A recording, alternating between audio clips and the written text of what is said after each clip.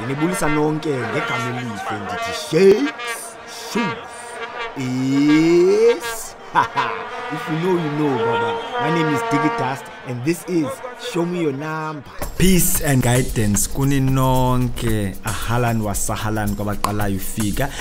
It's me Dust, and yeah man, yo, this is Show Me Your Number, and we're looking for the moments of brilliance. We're looking for those players that are gonna set themselves apart and take the standard of South African football to the next level.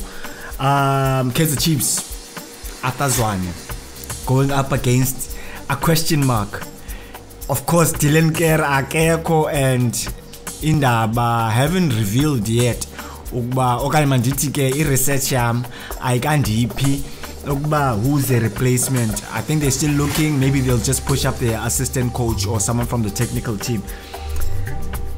Either way, we can't escape the fact that this is a Soweto derby.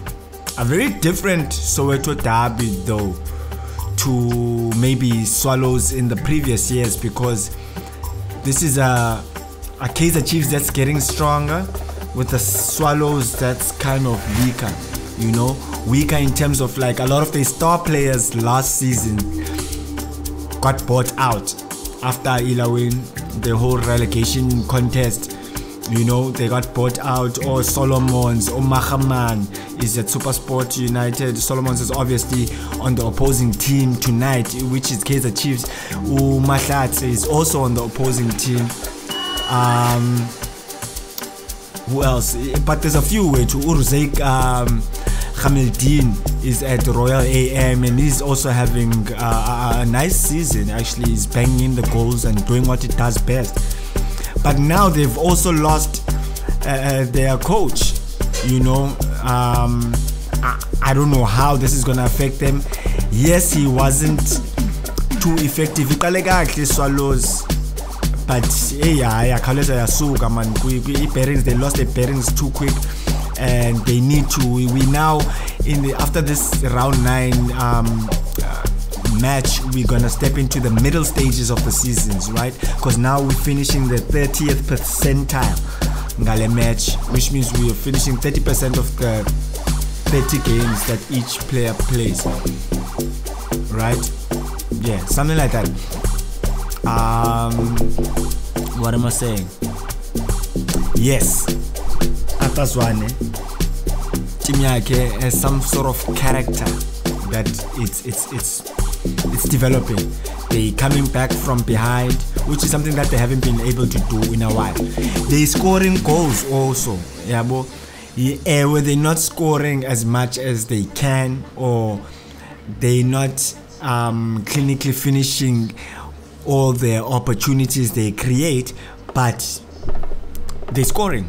You know, they're scoring. Utoli is slowly but surely getting in the mood.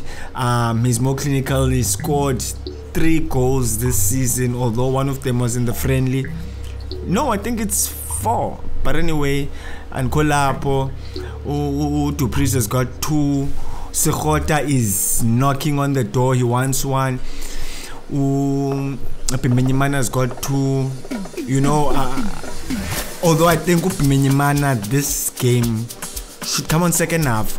Uzwane makaqalise le light uduba, because I feel like Upimenyimana is not that good technical. Yabo, akakwazi udlala ngebhola kakuhle mana kana first touch.